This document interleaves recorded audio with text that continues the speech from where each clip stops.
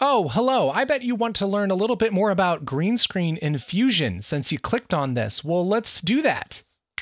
All right, so this is going to be a little bit more of an advanced tutorial. So if you don't know the basics of Fusion, this is going to be a little bit difficult. And if you don't know Fusion very well, I would heartily recommend getting our Pro Compositing in Fusion Basics course. We go through how Fusion works, how to composite and do visual effects in Fusion. We go through some basic green screen stuff. It's perfect if you're wanting to do fancy things in your videos in Fusion. A lot of people are really enjoying this course, so make sure to check that out, groundcontrol.film. So we have our clip here of this lovely lady just being happy, I guess. And we want to remove this green screen background and put her on kind of a photo background. And we're actually set up pretty well here. We have a very well shot green screen. It's very even. And this is typically what you want to aim for when it comes to shooting green screen. This is going to be a pretty realistic tutorial if you shoot green screen well. Now, if you don't shoot green screen well, there's a lot more to deal with. We might do that in a future video, but we're going to assume that you did a decent job shooting this, okay? I already have my color space set up here. We are working in Davinci YRGB, no color management on the project level. We have our original footage, which is this right here. It's log footage shot in Canon C-Log 3. And so we're just taking this Canon C-Log 3 and putting this into Davinci Wide Gamut in linear. No tone mapping, no gamut mapping. Then we have another color space transform at the end, which takes our Davinci Wide Gamut linear and converts it to Davinci Wide Gamut, Davinci Intermediate. Again, no tone mapping or gamut mapping. That gives us an image that looks like this. And we have a LUT on our footage here that just approximates what this is going to look like when we color grade it. This is just generated from the color page. We set up a color space transform Davinci Wide Gamut Intermediate to Rec 709 with luminance mapping and saturation compression on. And then I just generated this LUT by right-clicking, generate LUT 65 point cube. And then I loaded that LUT right here on our viewer so that we can see what this is going to look like after it's color graded. Whew. So let's actually get into our compositing here. The main way to get rid of a green screen in the Fusion page is by using an effect called Delta Keyer. So I'll select this color space transform, shift spacebar, and type DEL. That'll bring up our Delta Keyer. And even before we do this, it's a really good idea to denoise your footage when you're going to do a green screen. It makes a huge difference. Now, you can use the built-in noise reduction. If you have the studio version, you can use just the noise reduction here, and it is very good, but you do have to kind of know what you're doing. I like to use Neat Video Reduce Noise because it's just so easy. My goodness, okay? And this works in the free version of Resolve. It's just a plugin. All you do is select this node and hit Prepare Noise Profile. That'll bring up Neat Video, and I'm just gonna select the biggest section I can from the green screen and say Build Profile and Apply. Literally don't have to do anything other than that, and it will reduce the noise, and it does a really, really good job of getting rid of our noise here. If we look at the blue channel and zoom in here, here's with the noise, and here's with the noise reduction applied. It's a massive, massive difference, and that's really gonna help our key.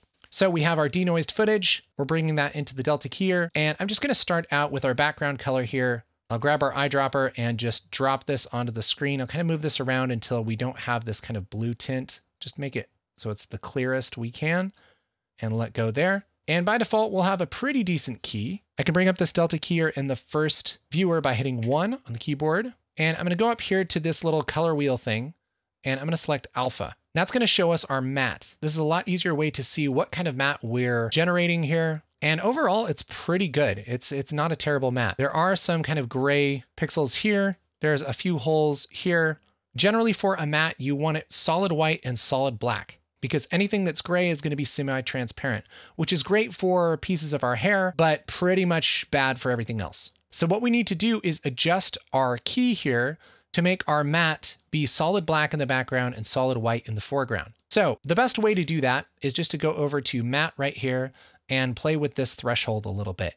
Now this can get you in trouble if you go too far, but we're gonna be really gentle with this. And the first thing that we're gonna do is really look at our hair detail. We're gonna fix some other stuff, but we really wanna keep this hair detail because that's what kind of breaks green screen keys a lot. Other thing that we can do is go up here to the 3 dots on this left viewer and bring up gain gamma.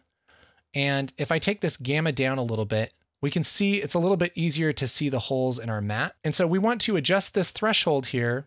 We'll take the high threshold down until we just fill in those holes. I'm just gonna bring it down a little bit just so we get rid of those holes here. Here's the difference. We don't want to bring it down too much.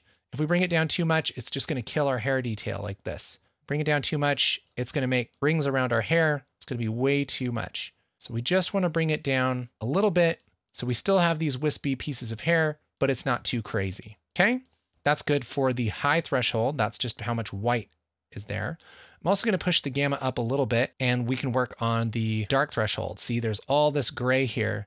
And if we take the low threshold to the right, we can crunch out some of that gray. And we don't need to go totally crazy because we are gammaing this up a little bit, but something like that's probably good. And I'll reset our gamma.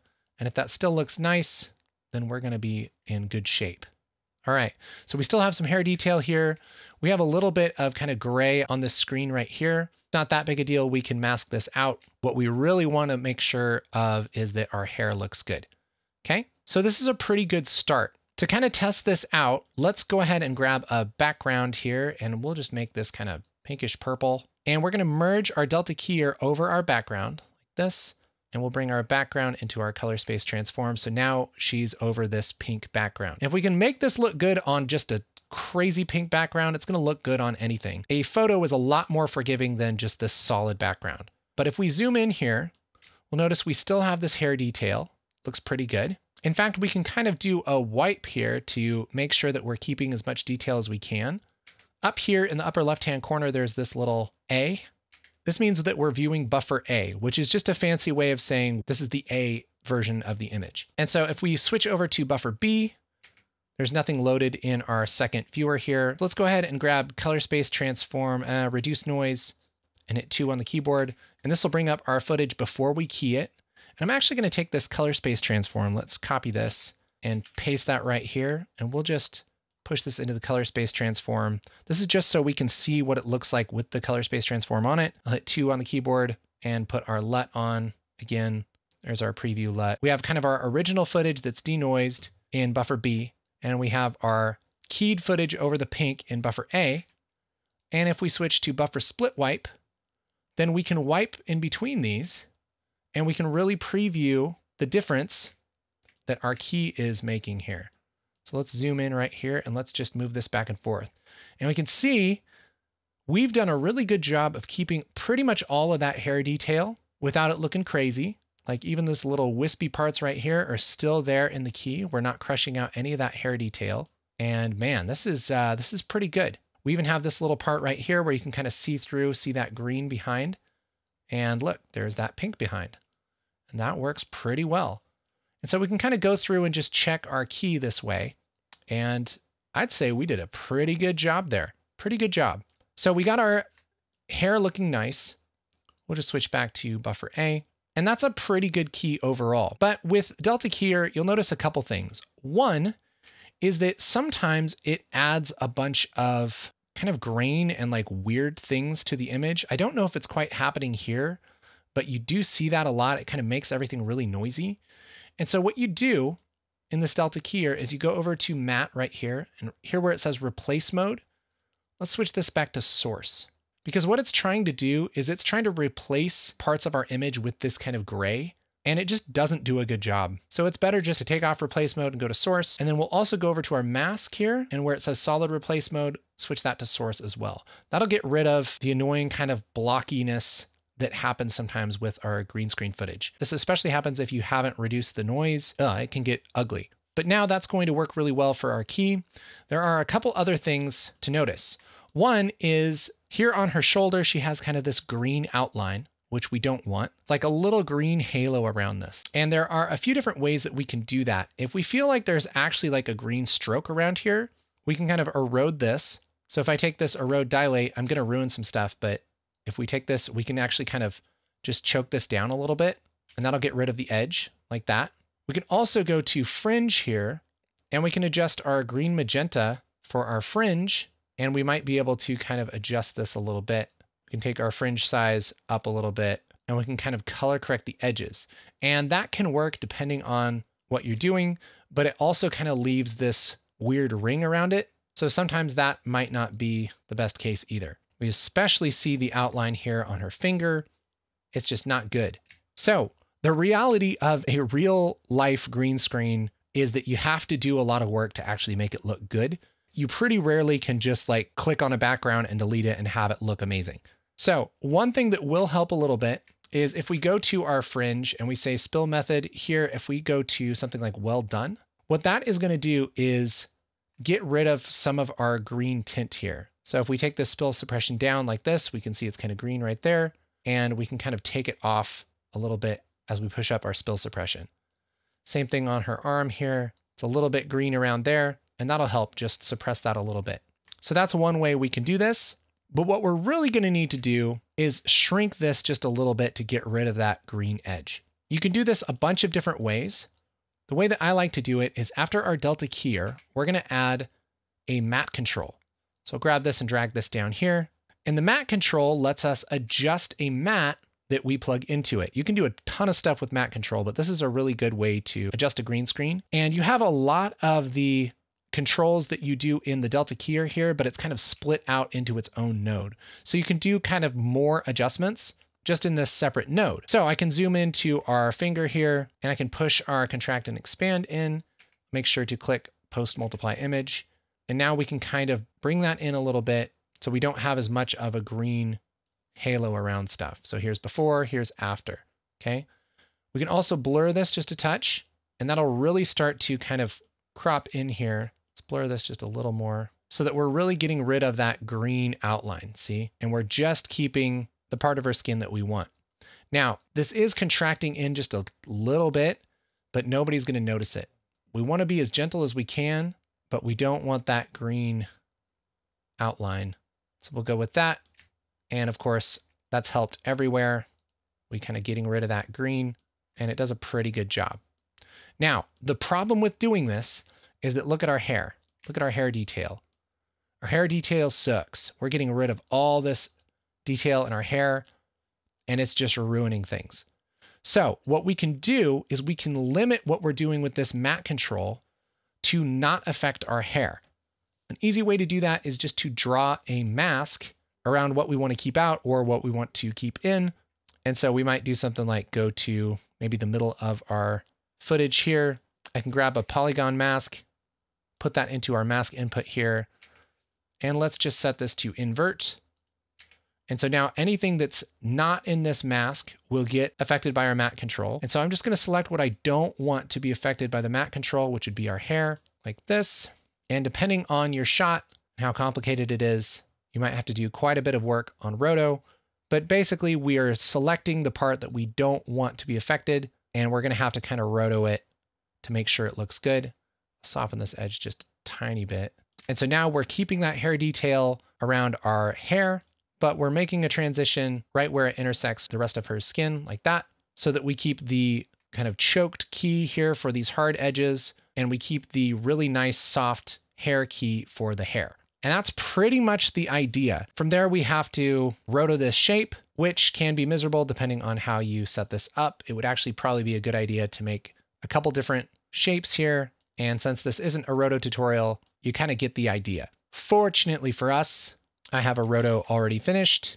I'll just connect that to our mask input, get rid of the one we were working on. And this just makes a nice selection of her hair throughout the clip and moves and adjusts as she moves.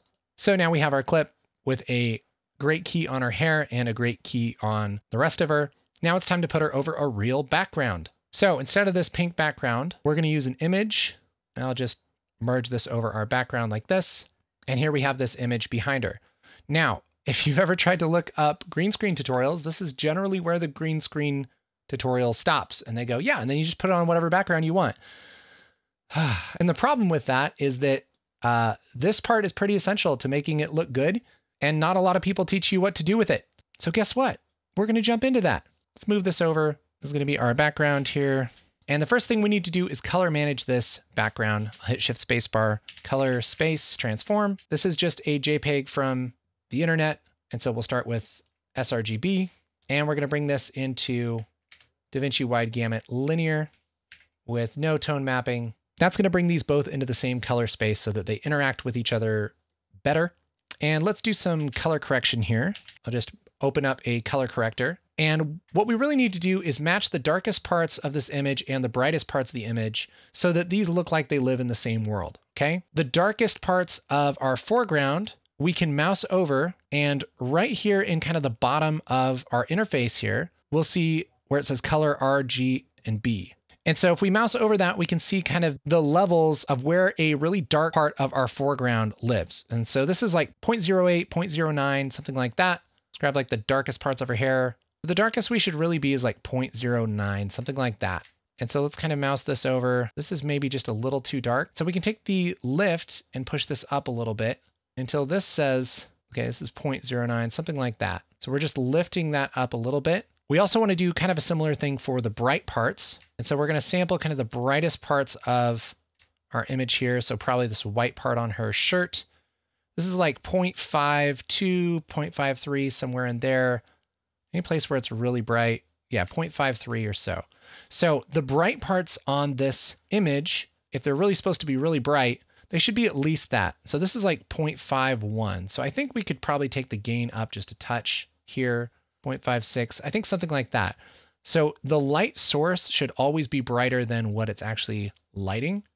And so I think something like that is going to look a little better. The other thing is I feel like the background here is maybe a little warm, because this foreground is a little bit cooler. So we can take the background here and just push this a little bit cooler, just a touch, to where it looks like these things match a little bit. So this white here looks pretty much like the white on her shirt, and there we go. The other thing we need to do is make sure that the lighting's matching pretty well. The light on her is coming from the left, and the light here in the background is coming from the right. So it's nice because we can just make a transform for our background and flop this so that we have the light coming here from the left, and that's going to match a little better. And this is already looking better than it was. So here, if we disable this, here's before and here's after. It's already looking a lot better. Could even maybe take the background lift up just another touch, something like that. And now we'll also have to think about the perspective here. This works the best when you know the focal length and the camera height and everything of both the foreground and the background. Unfortunately, we don't, because we didn't shoot this green screen. We also didn't shoot the background, but we can roughly estimate this. This foreground looks like it was shot on kind of a longer lens. I would say maybe like a 50 millimeter or so. And the height of the camera, I think, is probably around where her elbow is, something like that. So we want to make sure that the camera height matches. If you follow all of these lines to a vanishing point, everything comes together right around the top of this sink. So we want to make sure that the top of the sink and her elbow are relatively about the same place, something like that. We also want to make sure that the size of the background makes sense. This background is shot on a much wider lens, something probably like a 24 millimeter, something like that. It's kind of hard to guesstimate those things, but it's something like that. Again, the very best thing to do is to actually know this stuff and have measured it and shot it yourself. But you generally don't get a wide angle shot like this without a wide angle. So I'm thinking something around 24, 26-ish. And there's actually a formula to figure out how big this background should be based on the focal length and the sensor size of the background versus the foreground. I'm not going to get super into that because it's just crazy, but it ends up being about 1.3 or so. And again, let's kind of adjust this background. And again, for this to be like exactly right, you want to have measured things. But for the sake of this tutorial, you want to try and get it close, okay? So now we have our transform, and this is roughly put where it needs to be. And the last thing I want to do is blur this background a little bit. So let's add a lens blur. This is, I believe, only available in the studio version of Resolve, but man, it's so great. It actually gives you this nice kind of realistic bokeh from the lens. I'll take this blur size down, and I just want to push it up a little bit just so it softens a touch. And now we have a little bit more realistic background here. And you can kind of adjust this to taste. You might think this needs to come up or down, but it's somewhere in there. And now we have a much more realistic composite here than we had in the beginning, where we just slapped something behind it. This looks very green screeny. The other one is, you know, halfway believable. All from matching the colors, matching the lighting direction, estimating the sizing, the background, the vanishing point, camera height, all of that stuff is important. So here's a comp that I made earlier. Only other thing that we added here is this grain. It's important, especially if you're working with a still in the background, that you have some grain that kind of dances around, because that's what actual video footage looks like. And since we also removed the grain from our foreground, we want to add that back in and have that grain in the foreground match the grain in the background. If you want to learn more about grain and regraining things, let me know. We'll do a video on it. But that's kind of the last step to make sure things kind of tie together.